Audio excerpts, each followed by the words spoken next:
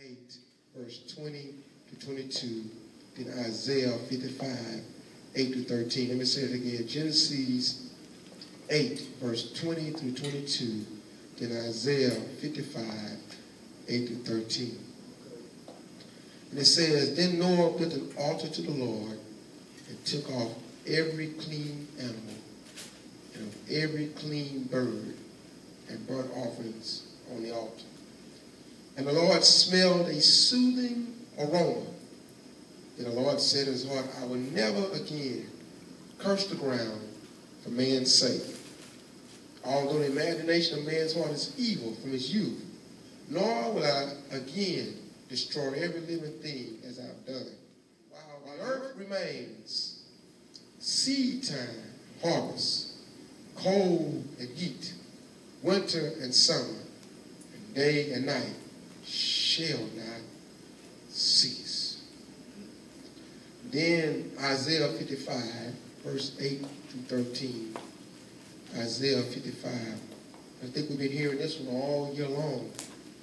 Isaiah 55, we've been talking out of that all year long during our giving time. Say, under an open heaven. Isaiah 55, verse 8 to 13.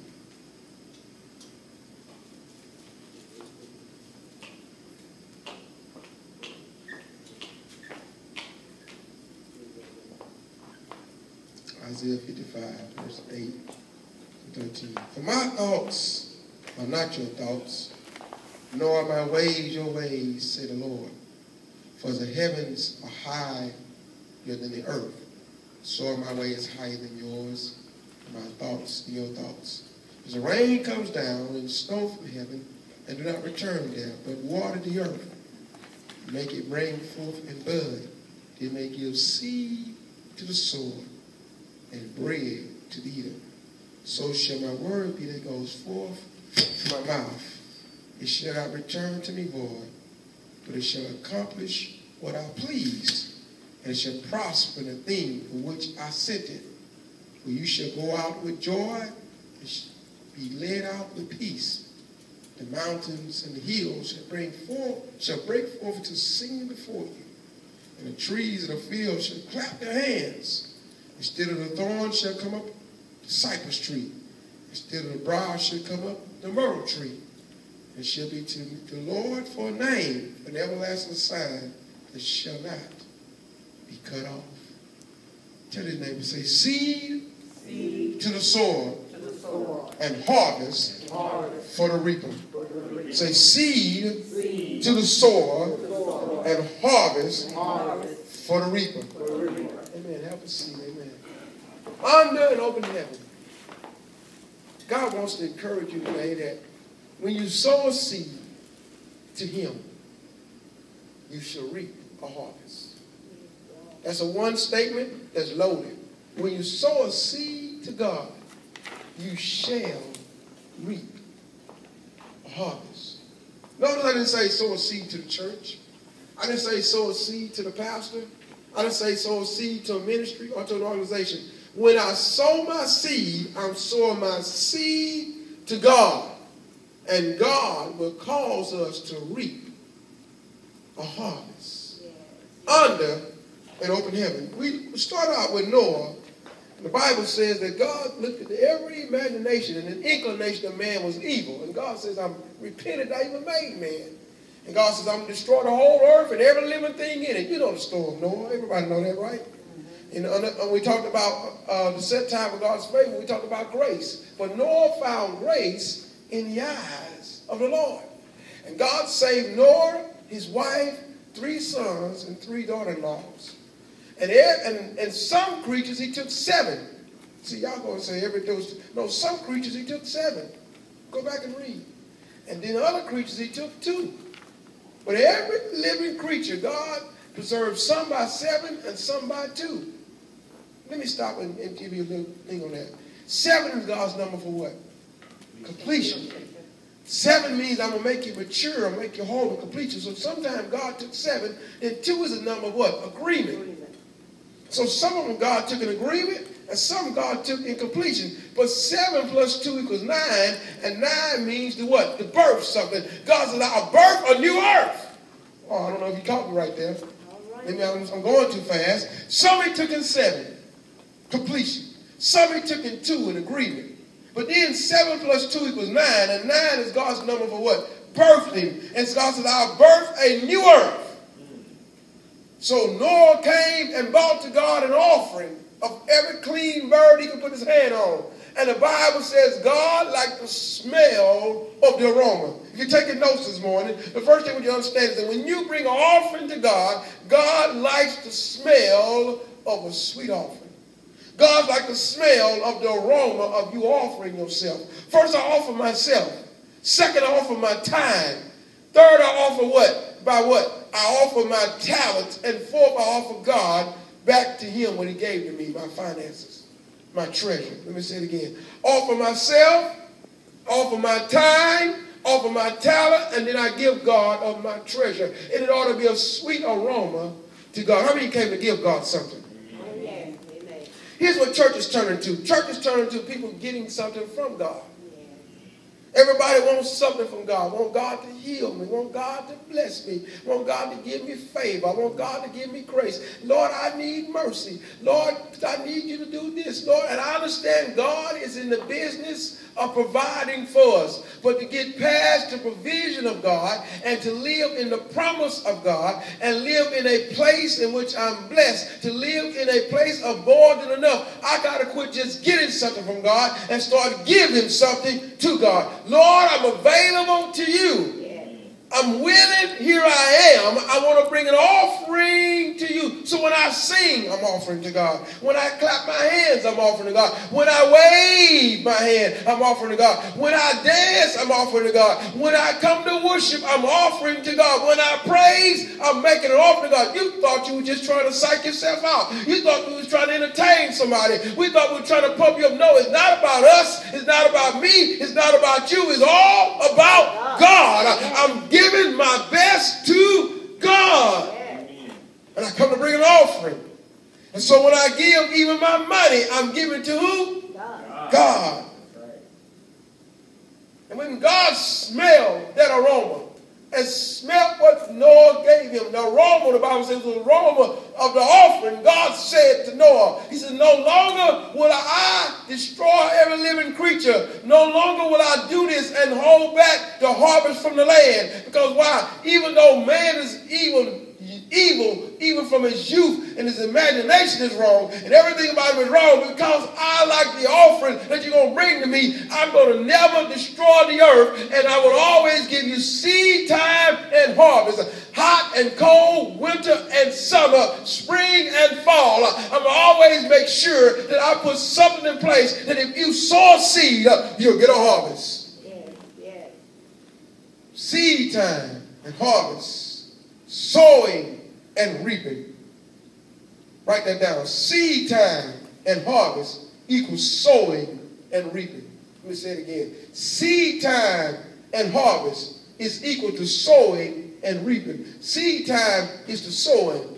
Reaping is the harvest. How many of you want to give God a seed? Amen. Lord. I want to give God a seed. Yes. Why is it called a seed? Because if you didn't need it, it would not be a seed. But because you need it, it's a seed. How many of you have all the money that you need to do everything you need to do, and you will never need no more money ever in your life again? Anybody? Everybody? Somebody? Huh? No. We all going to need some of what? Currency. Do you believe that? Yeah. Okay. This wasn't even in my scriptures to write down and to talk about it, but go to Ecclesiastes 10 and 19. This wasn't even in my stuff, but I think we're going to be, over the next few weeks, this is going to come up. Over the next few weeks, this scripture is going to jump back at us every time. Because we got to understand how to have a relationship with money. We need to know how to have a relationship with money.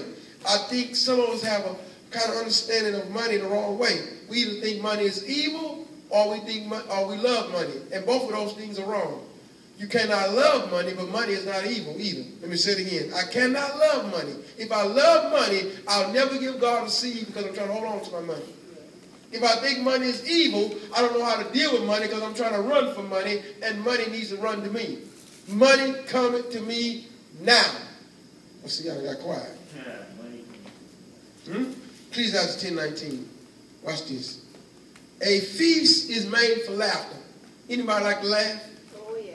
You know how you get good laughter? When you have a good what? Feast, right? Anybody ever see a bunch of people around a bunch of food? What happens? We all start grinning and laughing. Oh, come on. Some real people. Well, we eating up a good time, right? Laughter. I'm still preaching. I'm still preaching.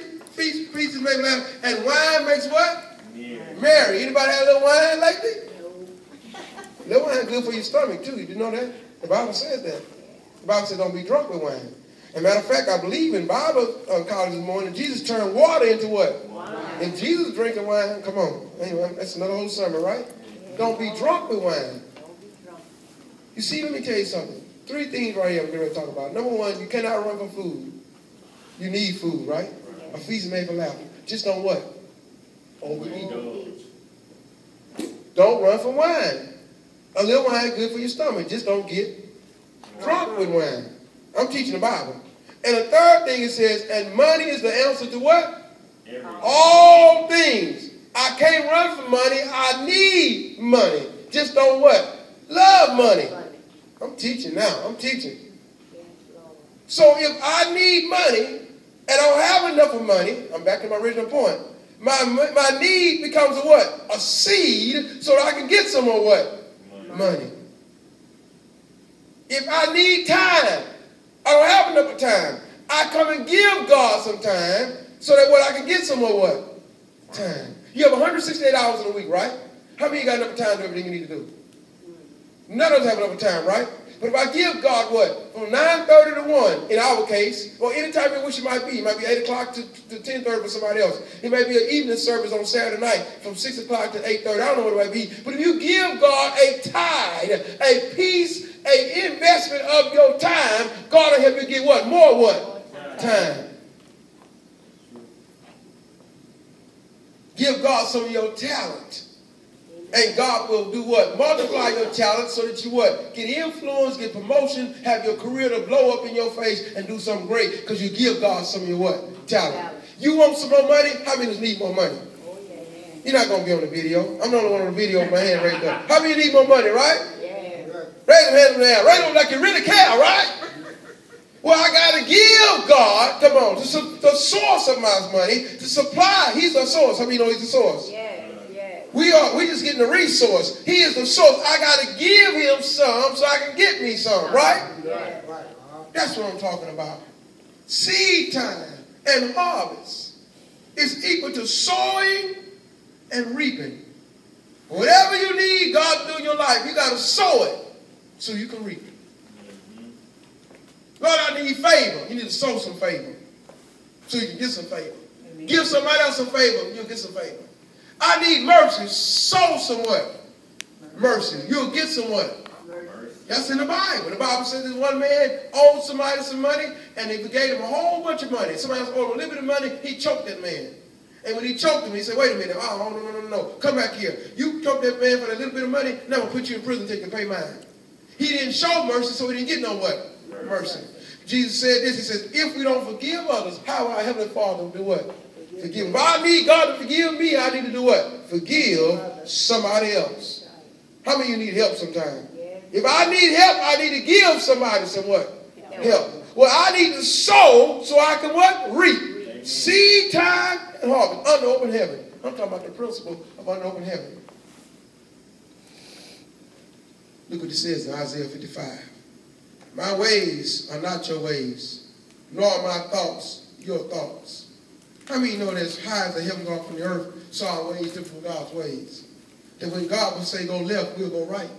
When God says go up, we'll go down. Do you understand that? Amen. That's the sinful nature of man. That our ways are not like God's ways. And that's why you got to return back to the Lord. So we may well do what? He may show us his ways. But look what he says. He says, return unto him. That's what it says in the 6th verse and the 7th verse. Seek him while he may be found. When it gets down to the 8th, 9th verse, it says, hide heaven and earth, show my ways, hide in your ways and my thoughts in your thoughts. For as the rain comes down and snow from heaven. How many of you see rain and snow come down? This morning we had a little bit of rain, right? You know what that rain does? It gets into the soil, watch this, and it waters the earth. How many are so glad when it rains you get green grass? Right? Even if you live in a neighborhood, you want green grass so that what? You won't have what? Your yard will look what? Pretty, right? Or beautiful, right? If you're agricultural like I am and have animals to feed, to eat grass like horses, you want green grass so they have what? Something to what? Do what? Eat to stay out of my pockets, right? Am I right? You're so glad when it rains because it waters the earth and brings forth seed and bud. How many want God to rain down in your life?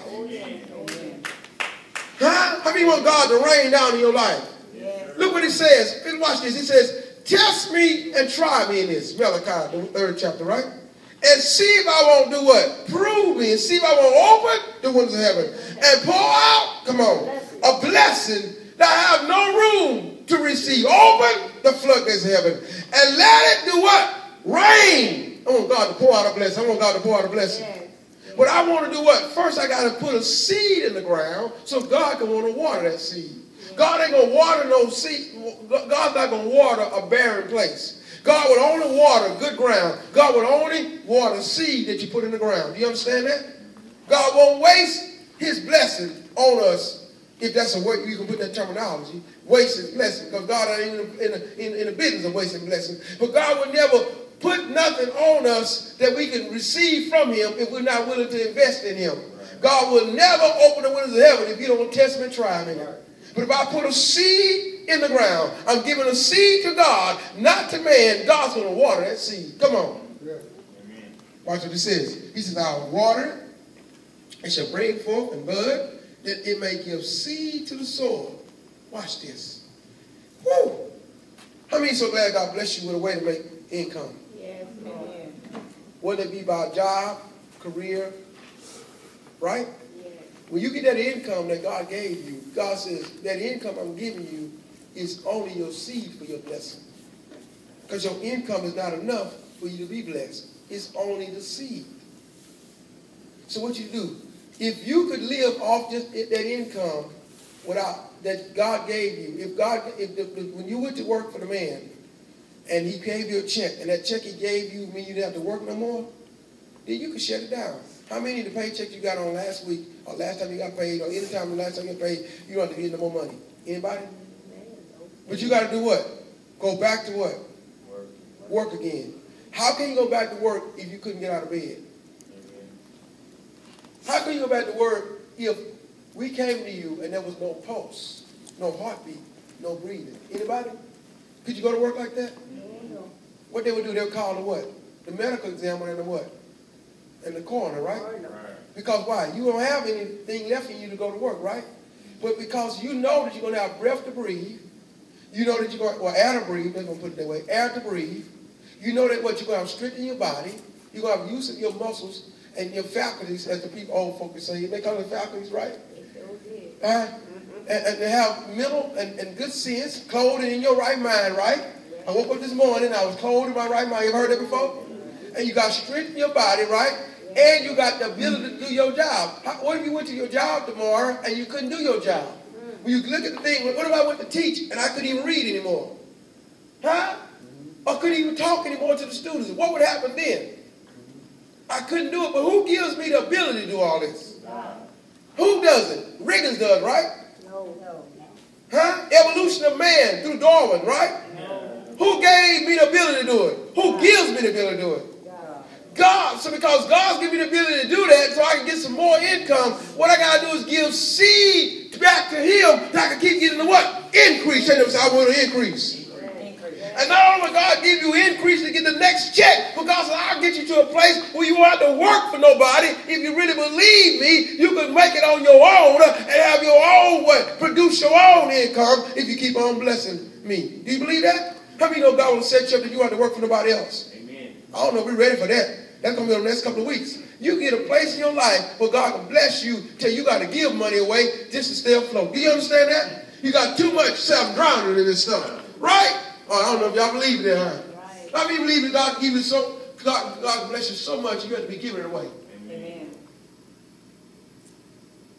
We badly struggling and surviving sometimes. I say we, I mean we as a people, we as church folk, we as folk that come and hear the word of God. Because why? Because we don't even know how to give God the seed to get the next blessing.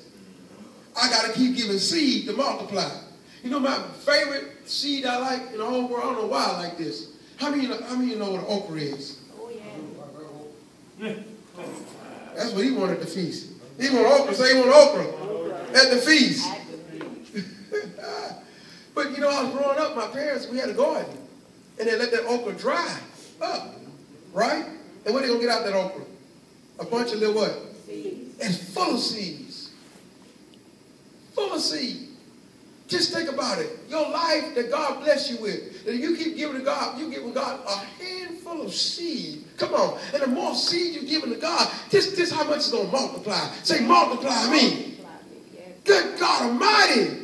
Just think of the seed that God has inside of us that we are able to give, whether it be our time, our talent, our treasure, or ourselves. He says, why? Because God says, when I send out a word, it shall not return to me void. How many know God sent you a word? Amen. God sent me a word and said, it won't return to me void, but it shall accomplish the thing I sent for it to do. God said, I've sent my word in your life. You shall multiply. You shall be blessed. You shall be on the top and not on the bottom. You should, even though we talk about obeying God, Deuteronomy 28 chapter, he says you'll be in the front and not in the back. He says you're going to be the lender, not the borrower. Come on, God says I shall increase you. God says when I send a word, it won't return it to me void. He shall do the thing I sent for it to do. So when you put seed in the ground, don't worry about it. Just know that God's going to multiply my seed. I'm going to be blessed just like that. And let me go farther. Well, you don't have to worry about the bill collector calling you. Am I right? You don't have to worry about whether you got a plate or something to drive. You have to worry about if your kids can get an education. That's what we're talking about. Well, every believer, whatever level, whatever area of their life, they have to worry about money because they learn how to what? Sow and what? Reap. Say sowing and reaping. We don't teach this enough. We don't teach it enough. So people are upset about money, about church. I mean, you know people are upset about money in church? Yes, they are. They are. Yes. Because we don't understand the concept. Because it shouldn't be evil whenever God bless the pastor and leader. That we got a lot of stuff and a bunch of poor people in the church. That ain't going to work either. Pastor got 2 cars, a Bentley, and a jet, and a helicopter. But I can't pay my light bills, and he won't even see me about it. Say something wrong with that too. Say something wrong with that too, right? Am I right? Amen. Why buy a Bentley when you can have this? You can get a luxury car, but it don't have to be no Bentley. Just do 40,000 instead of 80,000 or 120,000, and then take the difference of that 80,000 and do what? Give it to somebody what that needs some help, right? Put it in some kind of account that can be interest making to help somebody pay their bills, right? Say real people, real life, real answer. See, that's what we have to understand. Say money is the answer to all things. Sowing and reaping. Now watch this. I'm back to 2 Riggins. I said all to say, when you get ready to lift the offering, we got to pump and prime folk. Y'all thought I lost my point. You can't be God-given, no matter how hard you try. Look like you're at a funeral. The more you give, the more he gives to you. Don't they do that? Keep on giving. It'd be bad to make it. No, it's really true. They hand him $2. It can't be God-given, no matter how hard you try. And so the preacher, we need to pump it up in here. Come on, pump it up, pump it up. Oh, when they get this shout music, try to get my money. No, say come with a cheerful heart. Amen. I come in waving my offering. I come in believing whatever I got that God already was going to bless me with it, and I'm going to bless God with it. I ain't got nobody tell me how many dollars to put behind it. I hope y'all put some in the zero. Don't tell me that. But tell me, pull out the checkbook, not out your wallet. Because God already know when I come, I'm ready. Say, I'm ready to bless God with the best that I got. Yeah. Say, real people. Yeah. That's what I'm talking about. Yeah. God loves a what? Cheerful giver. He'll make all grace increase to you. Yeah. That you may have all sufficient, have an abundance, say abundance. To everything I need. He's given to the poor. His righteousness endures forever. And now he supplies seed to the sower and bread to the eater. And said he would food, supply, and multiply the seed. That means want God to multiply your seed. That you have sought increase the fruits of the righteousness. Come on, say God will increase me. Galatians 7 and 9 says this. It says that God is not deceived. God is not mocked. Whatever a man soweth, that shall he what? Reap. If you sow to the flesh, you're going to reap corruption. If you sow to the spirit, you'll reap what? Life. But look what it says. And don't be weary in well-doing. We shall reap if we faint not. Say, don't get weary in well-doing. Pastor, I've been sowing seed a long time. I'm tired of sowing seed. I mean, you get tired of sowing seed. The real people. Remember, you're not on the camera. I'm not on the raise man. I mean, you're tired of sowing seed. Huh? Well, Pastor, I want nobody to know I was tired of sowing seed. He said, don't be weary with it, because if you don't faint, you will reap in what? Say, due season. Not my season, not you season, but due season. You should reap and faint not. You should reap in due season. How many know God going to cause you to reap? Amen. Well, if that didn't make you excited, or if you didn't get happy about that, Pastor, the truth is, you said I got to be a cheerful giver, but it hurts sometimes when I give. How many know it hurts sometimes when you give? Does it hurt sometimes? It used to. You know why it hurts sometimes, though? Sometimes it hurt because the way we made a misunderstanding in our lives.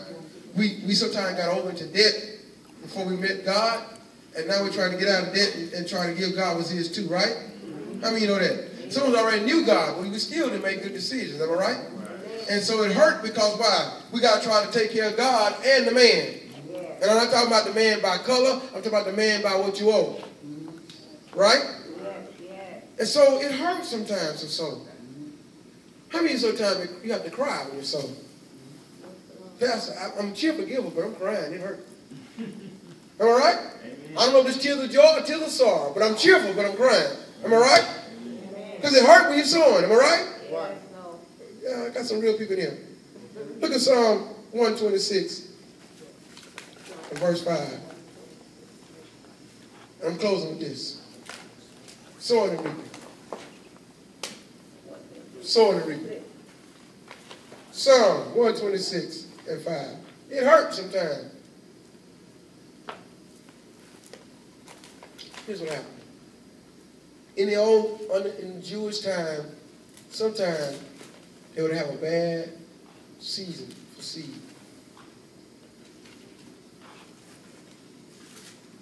And the crop they had the year before wasn't that good. They didn't have a lot of okra to come up. They had a few okra. They didn't have a lot of produce to come up. So the seed was not a lot. And they have to take a chance on sowing.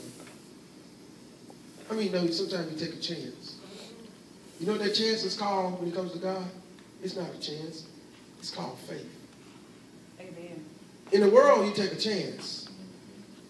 With God, you use faith. How many know you have to sow in faith sometimes? Let me say it again. In the world, you take a chance. You might go down to the lotto, take a chance. You may go to the casino, take a chance. You might even you don't have to do anything with gambling. It may be that I just want to invest in something, maybe the stock market, or maybe I just want to try to buy a new product to try it out and see if I can do a new job. And I take a chance. I open up a new business, I take a chance. That's in the world. When it comes to God, you got to operate in what? Faith. It's like taking a chance because you can't see. How many know you can't see the blessing? But you believe in the blessing. Have you ever seen God? But I believe in God. So you take a faith. He says, and so you got the seed in your hand, but it's precious seed. Say precious seed. I didn't tell you to say anything else later this morning, but I want you to say precious seed. It's precious. In other words, if you lose the seed, you're in trouble. If this seed don't come up, you're going down. If you sow this seed, you don't get nothing back on it. You out. It's precious seed. He says, and those who sow in tears shall reap in joy. He who continually goes for weeping, bearing seed for sowing, shall doubtless come again with rejoicing, bringing his sheaves with him. Watch this. God says if you have faith to believe, that if it hurts when you're sowing the seed, if you cry when you're sowing the seed, if you sacrifice when you're sowing the seed, if you don't pay a bill sometime when you're sowing the seed, when it look like all you're giving is your last dime, like the woman only had 2 pennies when you're sowing the seed, you might be weeping, but say, doubtless, say, I believe.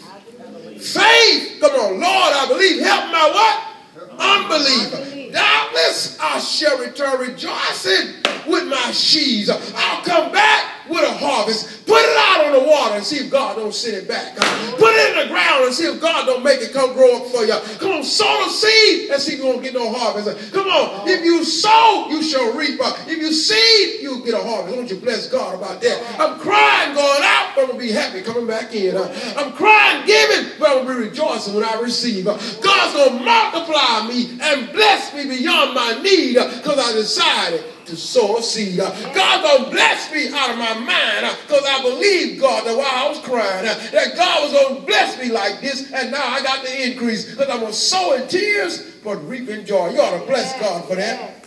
Come on, seed time and harvest. Seed time and harvest. Seed time and harvest. Oh, it hurts, but it's going to be happy after a while.